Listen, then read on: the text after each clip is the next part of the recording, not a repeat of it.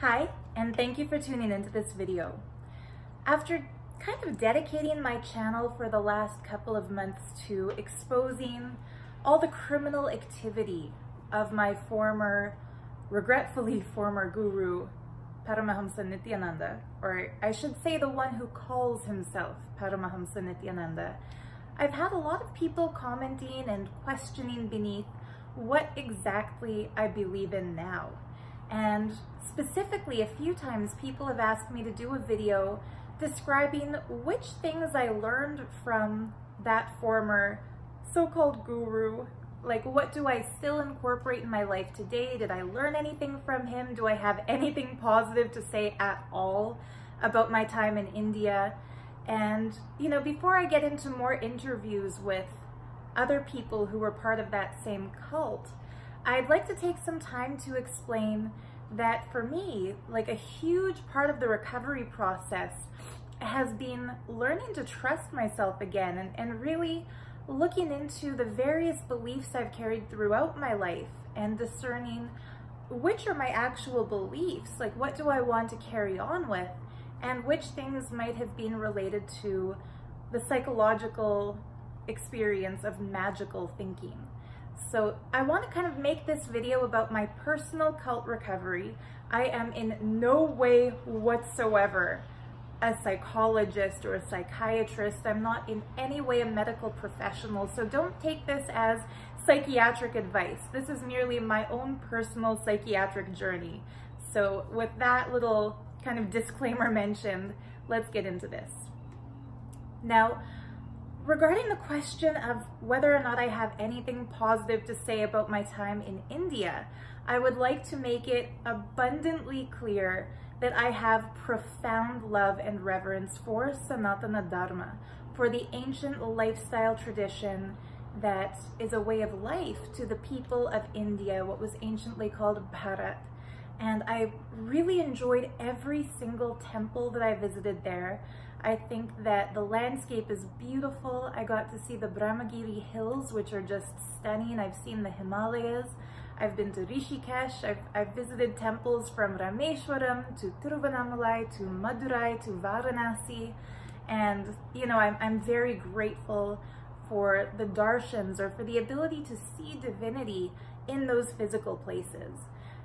What I don't kind of enjoy when I look back at my memories of India is the painful mind control and the indoctrination done to me and to my friends by that fraud Nithi, who calls himself Nithyananda.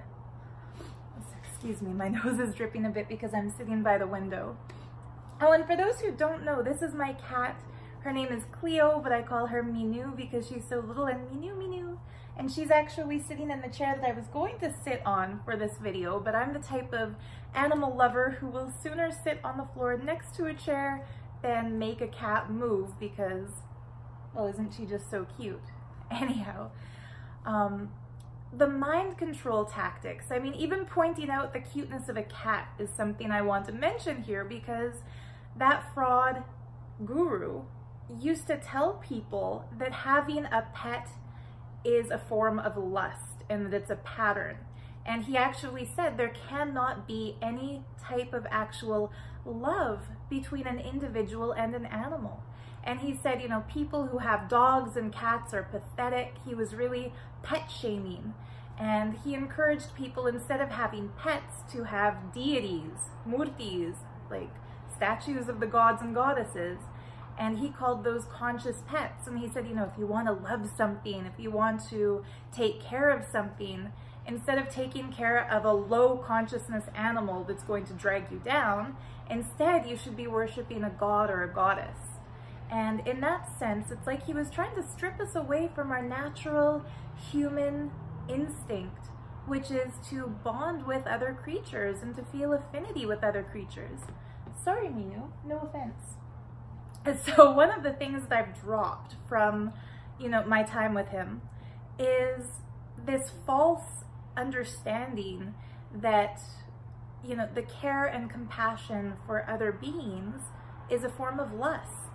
And I think it, if anything, it speaks to his level of consciousness or his level of intellect, that he couldn't understand the actual sweetness that it can exist when we care for other creatures. You know, there are lots of people talking about seeing how the cows in his Goshala were underfed, which I find truly sickening in retrospect, because I used to promote that place as being compassionate for animals, because that's what I believed it was at the time. You know, I've heard people describe seeing his Gurukul kids taking instruction to literally beat street dogs that came into the compound. And I think maybe if he had focused more of his attention on, you know, compassion. Today is World Compassion Day, by the way, so happy World Compassion Day.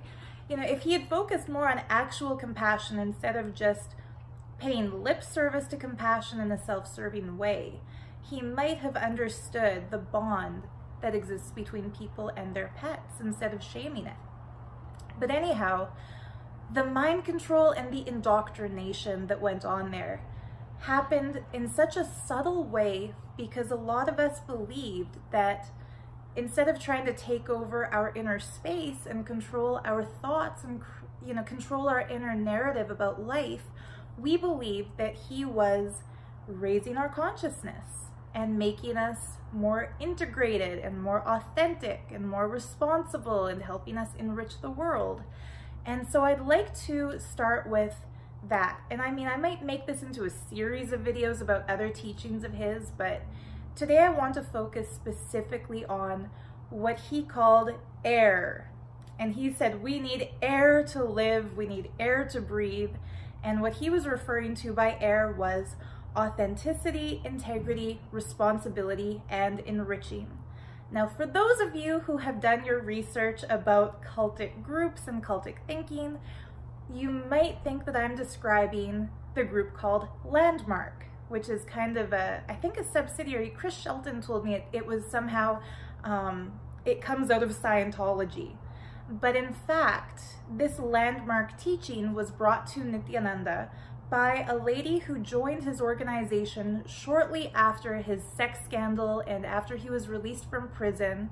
You know, he kind of shuffled out all of his old devotees who dropped him because of that scandal and brought in a new influx of people.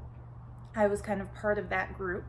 And he told us that we were going to recreate his Sangha, recreate his team.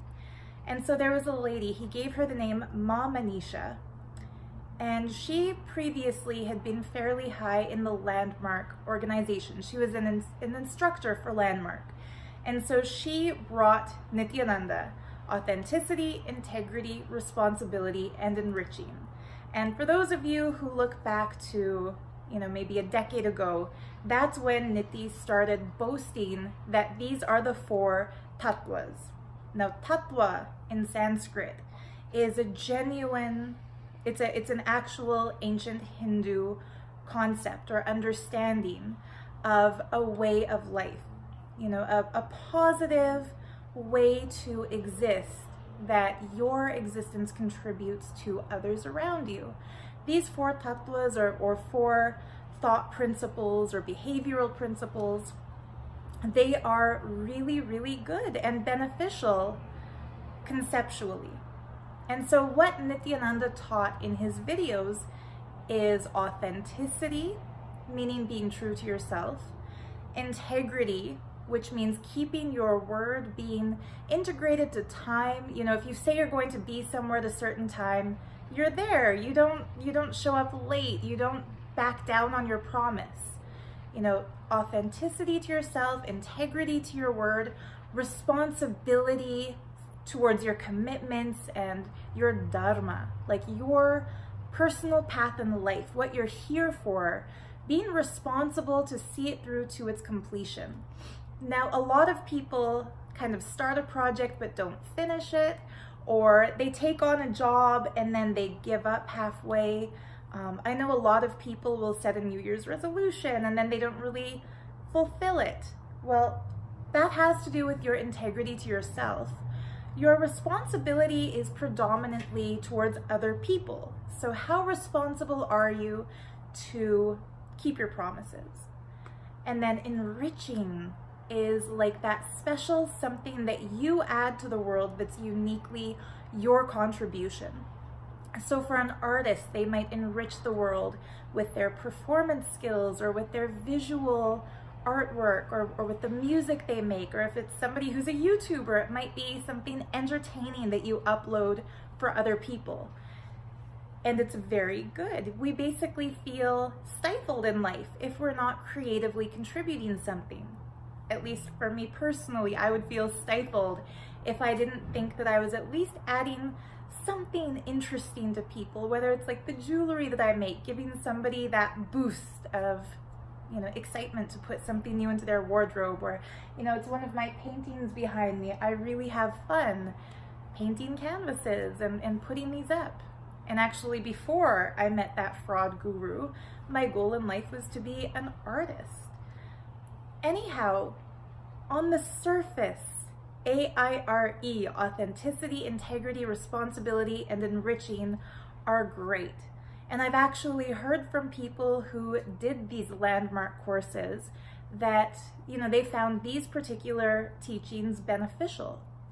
But what's unfortunate about the cult of Nithyananda is that when you actually start surrendering to him, these concepts or these teachings become a loaded language. And loaded language is something really unique to cultic groups and something basically shared across the board among all of these cultic groups that keeps people entrenched in a groupthink mentality that is very self-serving to the guru and that puts the practitioner in a subservient position to the guru.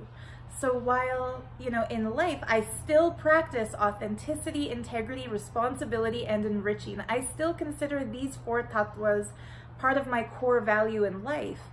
I do not practice them in the submissive sense that a Nithyananda disciple would.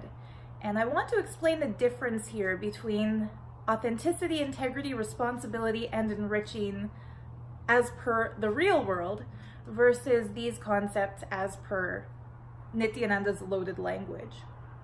So while authenticity means being true to ourselves, the moment somebody signs away their right to critical thinking and starts surrendering to Nithyananda, authenticity shifts from the unique personal self-expression to being authentic to the guru.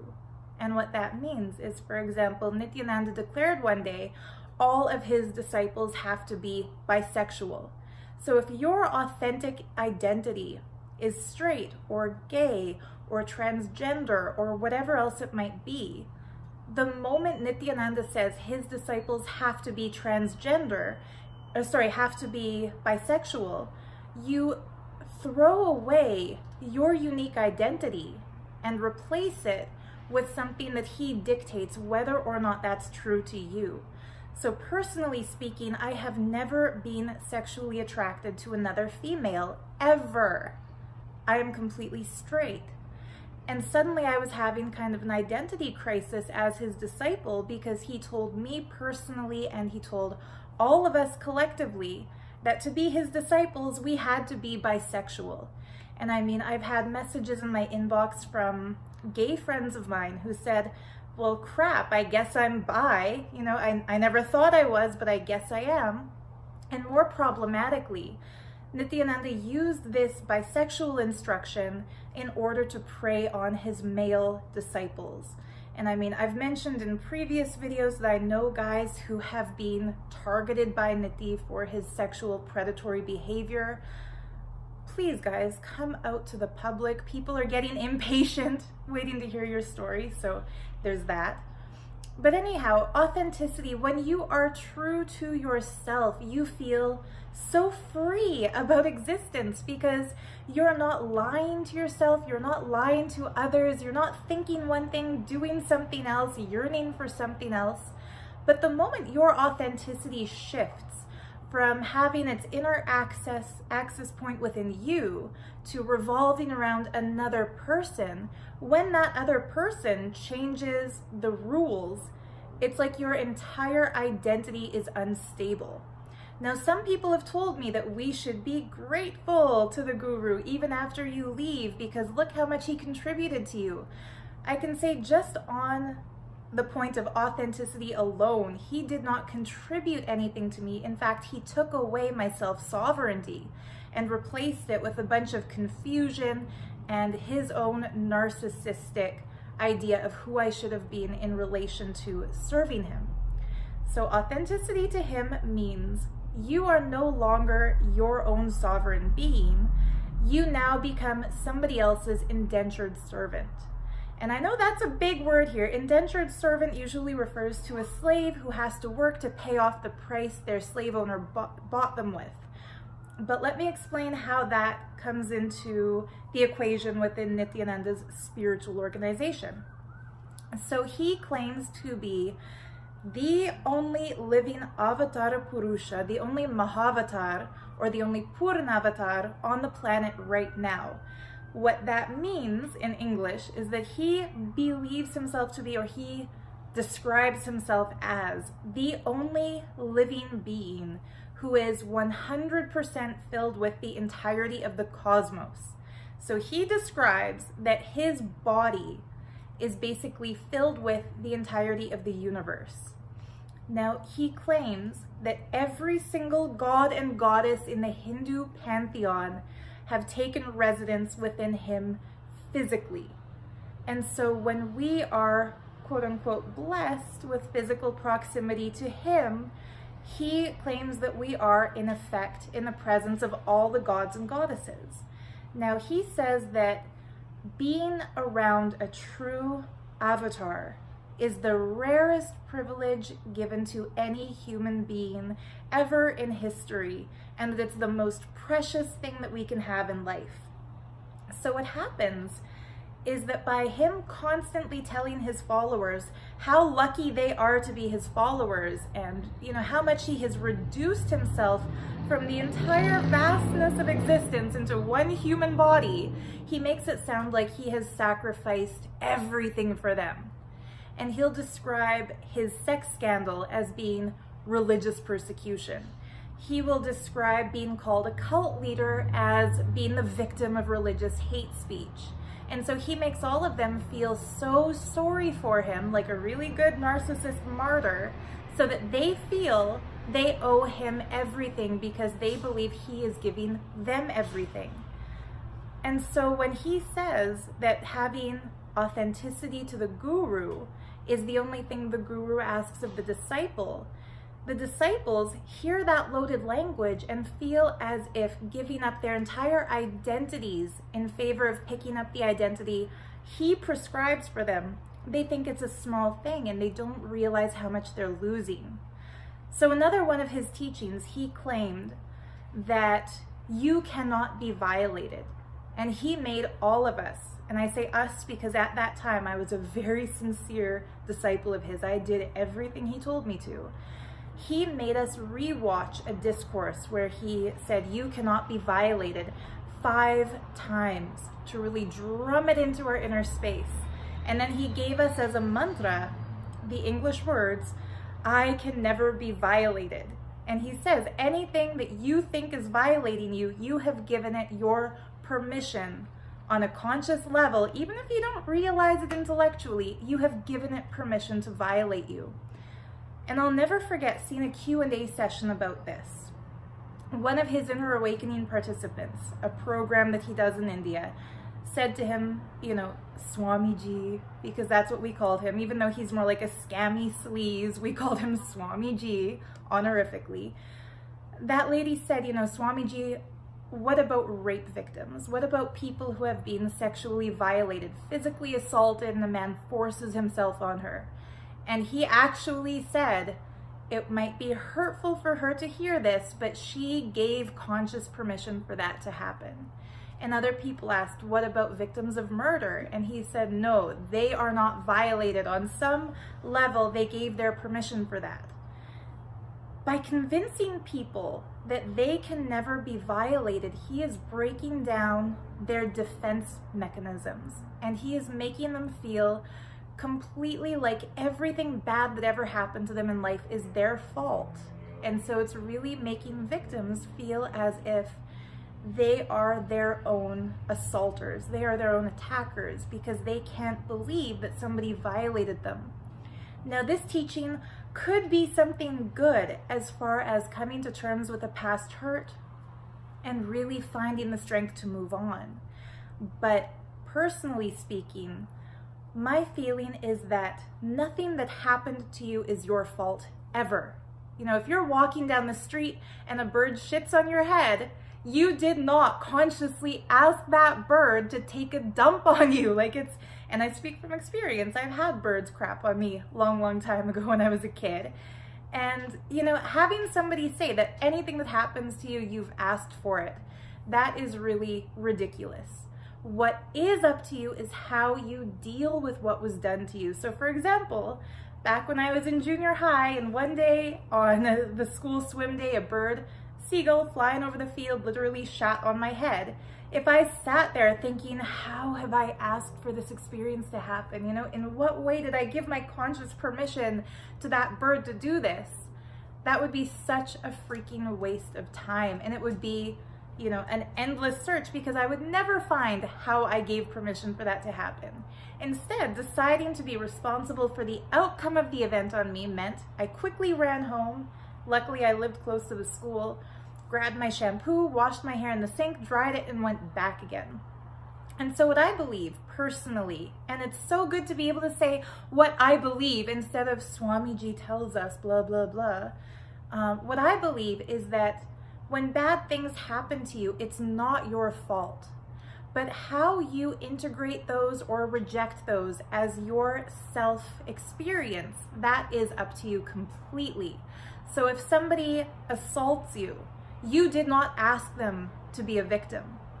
But whether you seek justice because you don't want that assailant to ever attack somebody else again, or whether you forget about it and try to ignore it and move on and inwardly you're stewing about it, or whether you in turn get aggressive and want to dominate others because you feel like you don't want to be a victim, so it's better to be, you know, an attacker, that is your choice. So you do not ask for bad things to happen to you, but you basically create your own future by the decisions you make and the actions you take after the abuse. Now, Nithyananda's teachings really fill people with all kinds of confusion. And instead of being able to deal with their problems, they start self-blaming, they start blaming other people for the things bad in their lives, and they become dependent on their teacher, their master, for answers and for solutions. Authenticity to him means you no longer have an opinion about anything. You know, I went vegan when I was 13 years old because I am an animal rights activist. After years of being really proud of my veganism, I actually let this man dictate that vegetarianism is healthier and that dairy should be drunk. And what's interesting is one of the first times I saw him guzzling whole fat milk, I was really sickened because, you know, to me, milk is meant for a calf, not for a human body. And I was thinking, how can this man be, you know, a spiritual superior being if he's guzzling milk that was intended for a calf? And then later, I actually beat myself up over that, thinking, how dare I have such an evil thought about him? We are entitled to our opinions. Now, if you're a milk drinker, I'm sorry, I'm not disgusted by you. I don't think that you're a bad person. I just personally believe that dairy is meant for the calf. And I'm vegan again, and that's my own personal authenticity. That's part of my own expression. I think it's really weird that I was so surrendered to somebody else that even my core values and core beliefs about myself, that I'm a straight female, that I'm vegan, that I'm an artist, and that I love doing abstract paintings, those things started to drop away because he described sitting and painting as a selfish act. You know, there are bigger, more important things to do, like getting people to pay for his programs. So anyhow, authenticity. In actual reality, being authentic to you is a great way to live your life.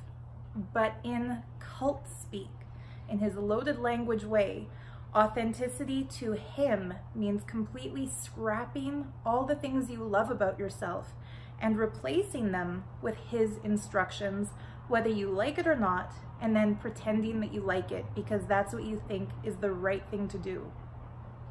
After authenticity comes integrity. Now again, integrity, for what it really actually is, it's a wonderful, noble quality.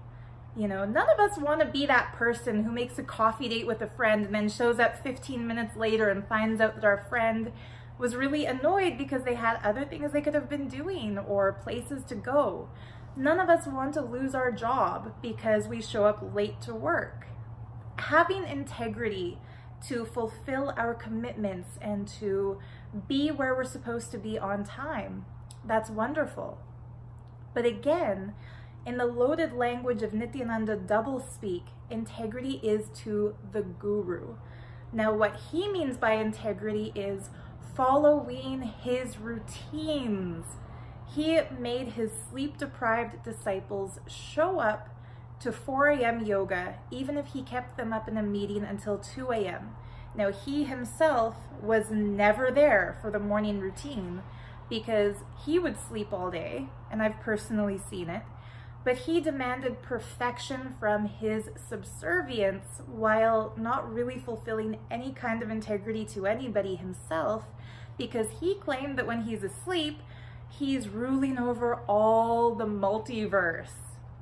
So having integrity to him in his cult meant being there for 4 a.m. yoga, getting ready for the day in 1 hour really quickly between yoga and puja, then being there for puja, which is a beautiful, puja itself is a beautiful Hindu worship ceremony to honor divinity. Puja in his cult means worshiping him. You get a little metal pair of padukas that are symbolic of his feet, and then through various physical rituals like offering incense, offering food, offering water, while chanting mantras of loyalty and obedience to him, you are symbolically offering your entire self to the feet of your guru. Now, in ancient Hinduism, and even in modern day Hinduism, this can be a beautiful thing if you're surrendering your patterns and your identity to a benevolent force that is going to have your best interest at heart. But in his case, he wants to take all of everything that you have, bleed you dry, in order to serve his own greed. Now, after yoga and then puja, people had to watch his discourse, his satsang. What's interesting is that I read a really awesome book called The Mind Control Manual. After I got out of that cult, after seeing Leah Remini's series, Scientology in the Aftermath, and really waking up to the fact that my entire life had been usurped by a destructive cult organization and by a narcissistic, psychopathic teacher, I read this book, Mind Control Manual, and within it, the psychologist who did the research described that the most receptive people to brainwashing are people who are sleep deprived, who are then physically exhausted through doing physical exercise, who have done some form of meditative practice to put themselves into a different kind of a theta wave thinking pattern. When somebody is in a meditative state, physically exhausted, and having done some kind of manual work, anything you tell them, they're likely to immediately integrate it into their belief system because their minds are not working rationally and critically. The critical thought process has been turned off. Now, by making sleep-deprived people do heavy yoga and then chant repetitive words of subservience to him, and then giving the daily discourse in the form of satsang, what the man who called himself Nithyananda was essentially doing was creating a really systematic, foolproof, guaranteed to work system of controlling the minds of all of his followers. Now, it's interesting because I've mentioned this in previous videos, how we were all sleep deprived and how a lot of people in his cult were overworked through really intensive manual labor. and how he forced people as a priority over eating or drinking to listen to his discourse. Doesn't matter if somebody hadn't eaten for a couple of days because they were grinding away in his sacred arts work camp. It didn't matter to him. They still had to do yoga, puja, and hear his discourse. And what's really crazy is that recently somebody shared with me a transcript of one of his recent discourses where he said, integrity to the guru means even if you've missed your sleep, your water, and your meals, you will not miss your Nitya Puja. What he's ultimately saying is, even if you're being, brought to the worst space of ill health through sleep deprivation and dehydration and malnutrition, you're still going to worship the feet of the person who is depriving you of sleep, depriving you of water, and depriving you of food. It means integrity to him is completely casting aside everything that is good for you to sustain your health in order to submit yourself to the authority of somebody else who wants something from you. Now, according to the Sri Guru Gita, one of the ancient Sanskrit texts, the authentic guru is the one who does not ask anything from the disciple, but freely gives bliss and consciousness and enlightenment to the disciple. What Nithyananda is doing is the opposite. He is asking for huge cash donations. He puts a huge price tag on his programs. He asks for submissiveness. He asks for everything from the disciple. And in return, what does he give? Still waiting to find out. He gives shit all, basically. He gives instructions and rules and regulations and crazy ideas like you have to be bisexual and you can't eat broccoli, which that one still puzzles me. So anyhow, authenticity and integrity in real life are wonderful. It means expressing yourself and fulfilling the commitments you give others. Responsibility, the third of his so-called tattvas, stolen right from the teachings of Landmark. Responsibility means living your dharma. So for each one of us, there's kind of a goal of life that we've set for ourselves. Some people choose to become teachers, some choose to become entrepreneurs, somebody might be a real estate agent, somebody else might be an opera singer. Responsibility means feeling like it is up to you to become a success. You don't expect a handout from anybody else. You don't expect no work and lots of pay. You know that you have to work towards your achievements in order to achieve them. Responsibility also means having the presence of mind and the clarity to decide to do what's best for others around you. Living with responsibility.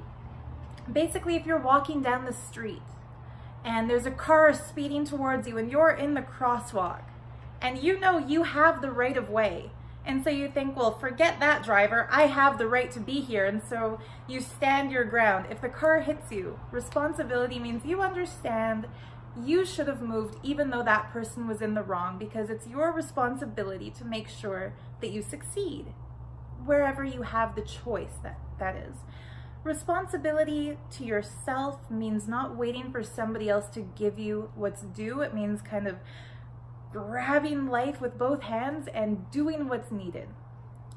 Responsibility to others similarly means if you see a way that you can help somebody else achieve their goals, or if you see that you can make somebody else, get the best of a situation, you help them with that. If you've got a friend who's struggling with their weight and doesn't understand why they keep packing on the pounds, and then you see that friend pouring like 5 tablespoons of olive oil on their salad, responsibility means telling them, hey, do you know the calorie count in that olive oil? Maybe if you limit it down to just half a tablespoon and add some more lemon juice, that'll be healthier.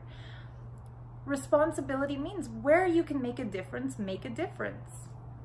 For me, again, responsibility, I love animals. I don't want animals to suffer. I care about the environment. I don't want the earth to deteriorate. Well, earth itself could never deteriorate, but I don't want the ecosystems on earth to deteriorate.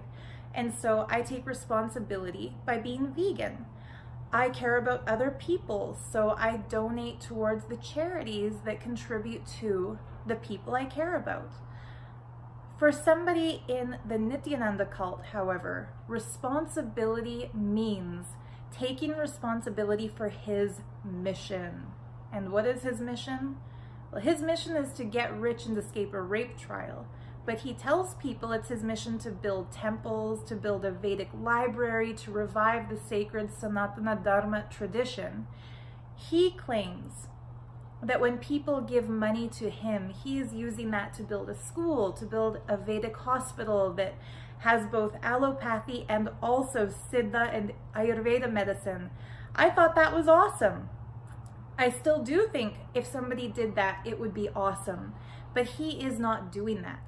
Now, when people live with responsibility in his loaded language way of speaking, he makes them declare that they are going to do huge things to serve him. And then he holds them to it. And when they fail at that, it gives him an ironclad reason to be mad at them, to yell at them, to belittle them, to bully them, to punish them. An example of this would be in the interview I did with Jasmine Glow, who used to be Ma Nitya Vibhuti and who was later Ma Nitya Priya Swarupananda. She mentioned that while she was living as the Mahant of the country of Slovakia, he would make her declare ridiculous numbers of people who she would bring to his Inner Awakening programs or his December programs, these crazy overpriced $10,000 to $16,000 a person programs. Now, she's told me that Slovakia, the average person's annual income is something around $30,000. So a $16,000 program is more than half of a person's annual income in her country. It's not realistic. And yet he would make her declare that she will bring 500 people to each program. And then when in fact she brought, say, 10 to 15, which is still a wonderful achievement, instead of giving her positive reinforcement and congratulating her on bringing anybody to those programs, he would yell at her and berate her and tell her that she's not being responsible, that she's failing her responsibility. I remember once I was actually staying with her in Slovakia, and he was planning this ridiculous world tour that he never actually went on. And he sent instructions to her to build a stage in the venue hall and told her, take responsibility, make it happen. One of his favorite things to say to people when he gives them an impossible task is, make it happen. And she showed me these diagrams for the stage she was supposed to build. And it looked like, imagine if you're given like a 50-page IKEA instruction manual, but you don't have any of the IKEA pieces. Like, how are you supposed to build this apothecary desk from the IKEA manual if you don't have the set of stuff that goes with it, right? So this stage required something along the lines of 400 pieces. She didn't have any of them. And when she requested approval, because you can't do anything in that cult unless it's approved by Ranjita, Nithyananda's sex partner in the scandal videos, who is now like his right-hand person, unless she gives you approval, you can't do anything. So when Jasmine Glow sent a request for approval to build a similar stage with the pieces available in Slovakia, it was denied. And she was told, follow that instruction, take responsibility for it, make it happen. So in real life, taking responsibility is something realistic. You know, if you drive past the scene of a crime or the scene of a crash site on the road, and there are no first response vehicles, say you're the first person on the scene, nobody else saw the accident take place. Responsibility means what? Dialing 911, calling for emergency roadside help, checking to make sure the people involved in the crash are okay. That's responsibility. Just being a caring, compassionate citizen in the world, being a good human being, is taking responsibility for your life and for the lives of other people. In his cult, he doesn't give a shit about anybody else but himself. So he will overwork, overburden, overload anyone who has surrendered to him. And he tells them it is their responsibility to make his vision into a reality. And personally, I believe that the reason he gives people impossible tasks, for example, for me, he told me bring 10,000 people to the December 2017 Mahasada program, I personally believe he gives these kinds of impossible tasks so that if and when he chooses to be a dick towards us, you know, to be mean, to yell at us, to punish us, to tell other people that we're failures, he can say, I told her clearly do this and she failed her responsibility, so she's a failure. He gets off somehow on putting other people down. It's like that classic bully mentality where any school teacher can tell you the reason some kids are bullies is to make themselves feel better about themselves. Nithyananda is a bully, and he uses the loaded language word responsibility in order to bully other people and make them feel like failures. Now, last of these 4 tattvas is enriching. And like I said, each of us has something creative about ourselves that we use to enrich the world. Comedians enrich others through laughter. Chefs enrich others through flavor and nutrition. Doctors enrich others by making them healthy, by curing their diseases. You know, whatever chosen profession you have or whatever chosen expression you have, you've chosen that in a way to contribute something that makes the world a better place for others. Enriching. The way that word is used in the cult of Nithyananda is only and exclusively used as far as introducing other people to Nithyananda. We've all heard of Mormons on their mission who come 2 by 2 and knock on our doors saying, can I tell you about the Church of Jesus Christ of Latter-day Saints? That would be their form of enriching. The Nithyananda form of enriching, making YouTube videos about him, making Facebook posts about him, tweeting about him, calling up your friends and inviting them to come to his center to experience one of his free meditations, wearing the mala, that necklace with his picture on it everywhere you go, and telling everybody about him. In his loaded language definition, enriching means sharing him with the world. Now, anything else you do, and this was literally told to me by multiple people within his cult, his insiders or his personal team, anything you do in life is a time waste, a waste of time. It is useless if it's not leading others to him. So things that I used to love to do, like abstract art, like making jewelry, like, you know, promoting veganism, those things were considered useless wastes of time unless I could somehow skew them in the direction of leading people to Nithyananda. Now, I was such a good, subservient, surrendered disciple that I stopped doing all the things I liked. I stopped contributing to the world the way I felt was enriching to others. I stopped doing the tarot cards I used to really enjoy reading because I believed the only way I could enrich the world was by leading people to him. And sadly, there are, you know, lots of people in the world right now who consider themselves part of the Nithyananda Sangha who are completely ignoring their own authentic expressions because their authenticity is centered on him. They are foregoing their integrity to themselves and to their families and to their friends and to their bosses and to their employees because their integrity, again, is centered on him. They're not being responsible for their worldview or for their personal choice in life or for the people around them or for their lives because their top priority is responsibility to his impossible instructions and Potemkin village of a mission. And they are not living with the spirit of enriching themselves and enriching others in a genuine way. They consider enriching to be giving out his brochures, you know, sharing his Facebook posts, talking about his discourses. Their entire air they breathe, A-I-R-E, authenticity, integrity, responsibility, and enriching, is whitewashing their true self-sovereignty and painting it over with the mask of their false guru, their fraud guru. Now, why am I so hard on him? Why do I say that it's a Potemkin village of a mission? I say that because on the surface, you look at his website or his YouTube channel and you see these smiling, happy faces of disciples.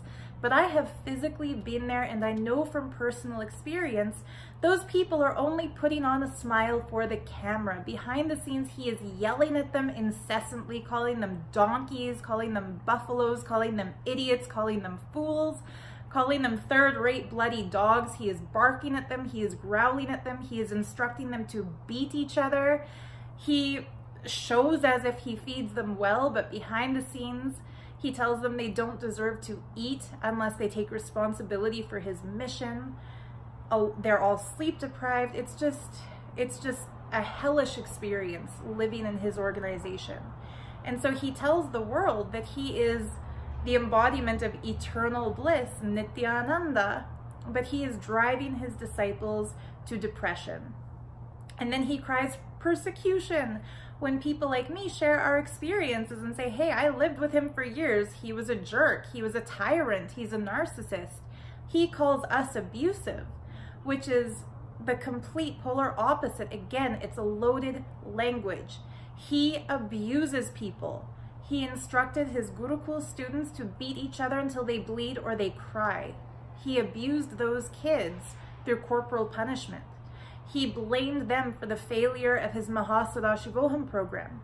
When paid participants weren't manifesting the third eye superpowers he promised them, instead of taking responsibility for everything happening around him, he shirked that responsibility and blamed it on his innocent children, the students of his school, and told them it was their fault.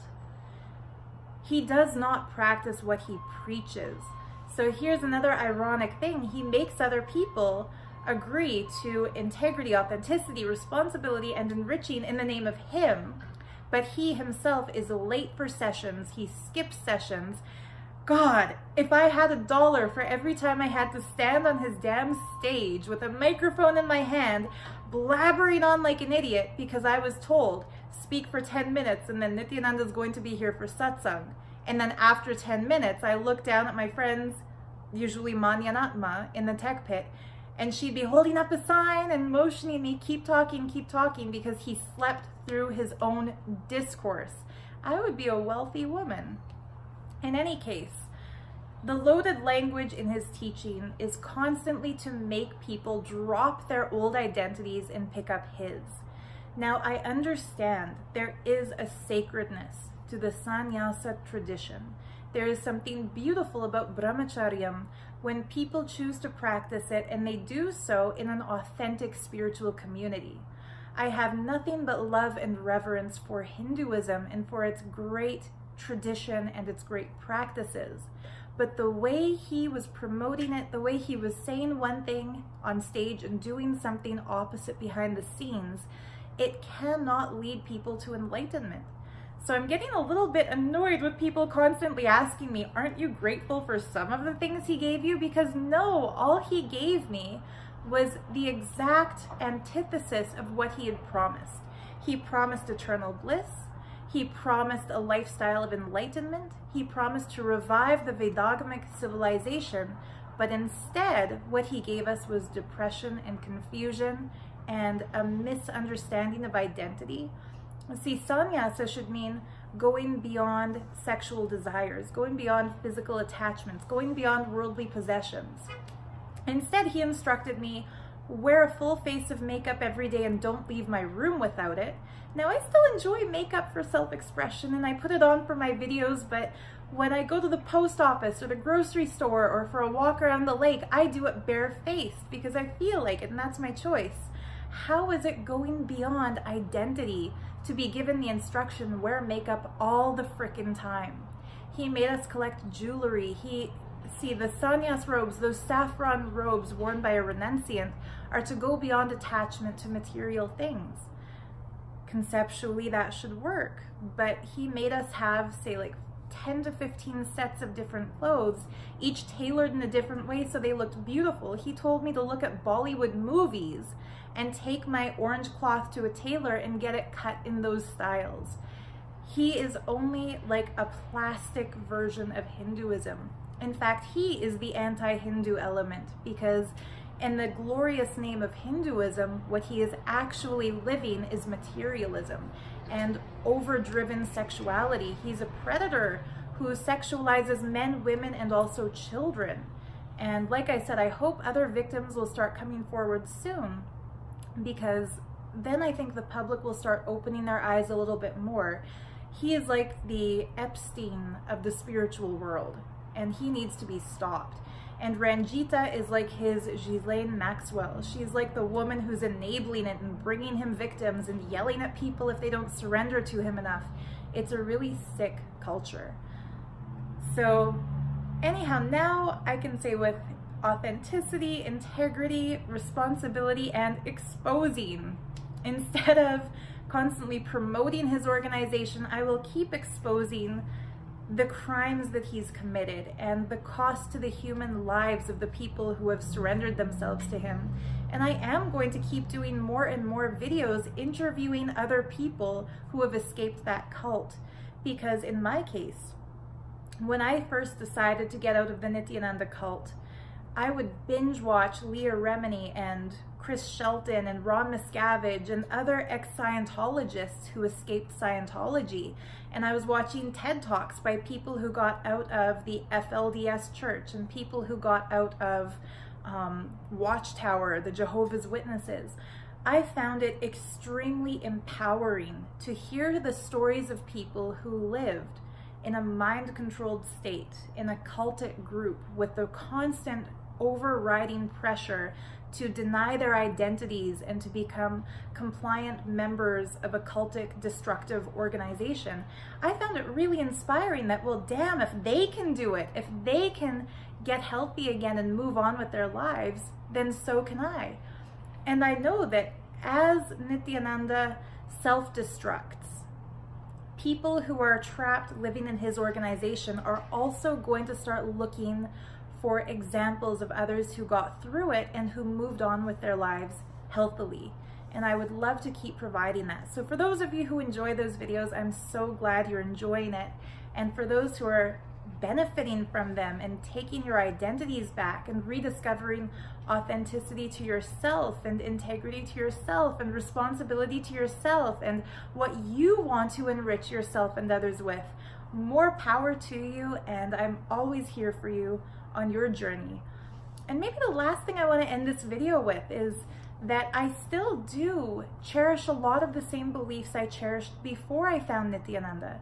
Now, I can say I've gone kind of into an agnostic phase where I still definitely believe in divinity.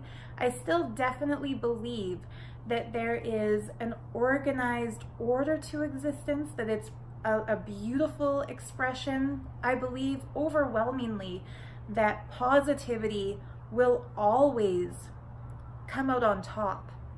That any negative experiences I've lived, I can transmute those into something positive. It's not like I spend every day dwelling on thoughts of Nithyananda and bad memories of being yelled at by him, thinking, that fucker, I want to destroy him. I'm not like a negative person dwelling on the past. I spend most of my days painting, making jewelry, playing with my cats, going for walks, reconnecting with my family, you know, inventing new vegan recipes, playing with gemstones. I love life now more than I ever loved it before. And I kind of think of, you know, this entity on YouTube called Bashar. I don't know whether he's real or not, and I don't care at this point, because I'm not going to, you know, believe in anything for the sake of believing in it. But one of the quotes I saw of his in a video a long, long time ago, he described something that he called the rubber band theory, which is like the farther back you pull a rubber band, when you let it go, it's gonna fly that much farther forward. And he said the more negative an experience you've had in your life might be, the greater your joy is going to be when you come out of that negativity, like pulling back the rubber band and then you fly forward. I kind of feel like an experience of so-called spirituality could not be worse. Like the greatest, horrible, sad, deprived, restrictive, negative thing that you can experience as a seeker is getting sucked into a destructive cult and denying your own self-sovereignty to serve the agenda of a greedy narcissist. That's like the worst spiritual thing that can happen to your soul. Having gone into that kind of negativity, it's like sunsets are more beautiful now that I can sit and enjoy them, because I once lived in a place where I couldn't go outside at sunset because I had to make 100 freaking telemarketer type causing calls to make people pay for a program. It's like salad, fresh salad tastes so much more delicious because I lived in a place where months and months would go by where we wouldn't get any raw vegetables. It's like, I don't sit and think, damn it, my life got ruined by that place. It's more like, now I appreciate all the things that were deprived to me at that time. And it's like I've got a greater appreciation for life. I will never take my cats for granted after living with somebody who denied us the right to love pets. And, you know, I think that, again, going back to something I said earlier in this video, if we feel like everything bad that happened to us is our fault, we're never going to be able to heal and move on, because instead of taking responsibility for the outcome of the event, we're trapped in this guilt that we made that event happen to us, or we gave permission to be violated. Now, I feel if anyone tells you you cannot be violated, that individual is definitely violating you. Nithyananda violated the self-sovereignty and the critical thinking of his disciples by cunningly telling them they cannot be violated, so they wouldn't be able to attribute all of the things he did to impede their freedom to him. He also would say choices aren't freedom. If you have to decide what to wear every day, what to eat every day, what to do every day, who to talk to every day, what to live for every day, then you'll be so overwhelmed with those choices that you'll never experience the inner freedom of oneness with existence. Okay, conceptually I can see why people might believe that. And you know, some people might really love to have a uniform they wear every day, and a set meal plan for what to eat every day, and a set schedule what to do every day. And okay, maybe that will give them more freedom to, you know, decide their inner space. But the way choices were taken away from people in his cult, he would tell us where to live, when and when not to sleep, when and when not to eat, what not to eat. People became so bogged down with trying to do everything he instructed that his removal of their choices did not give them more inner freedom. The lack of choices became the lack of freedom. And so anybody who tells you you cannot be violated is violating you. Anybody who tells you that your choices in life are not freedom is definitely taking your freedom away. So I hope this clears up some of those questions. I still do yoga, but I did that before I found him, so I can't say that I attribute that to him. And I really, to be honest, no longer follow any of his teachings. So if you have any more questions about that, you're welcome to leave them as comments below. And check out my Etsy shop. I haven't said that in so many videos, but I've been wearing one of my favorite pairs of earrings that has the Shri Chakra symbol.